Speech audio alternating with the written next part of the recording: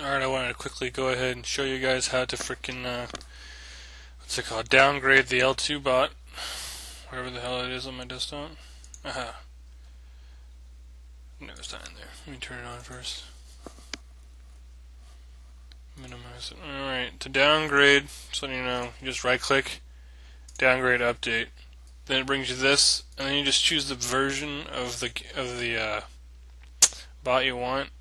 Oh, look at me showing my YouTube messages on the screen. Yeah, can't see those. Oh, you can see that though.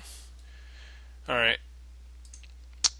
Right here, if you go to this website right here, obviously L2tower.eu. If you go to the main forum website, go to the announcement news changelog. There's a directory for it. In here is every single frickin' changelog all the way to the beginning.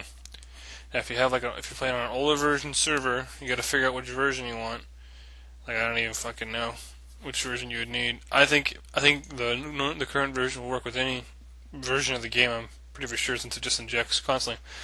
But since current version is that, and I want to change it to a different version, you just choose let's see, 1.4.1.71, and you just hit process, and then it's oh, gonna downgrade you, and you hit accept, and it changes you from this to this. It won't show the changelog, but it'll change you from that to that, and it'll revert it all back. You just hit the accept button. I'm not gonna do it because obviously I need this version.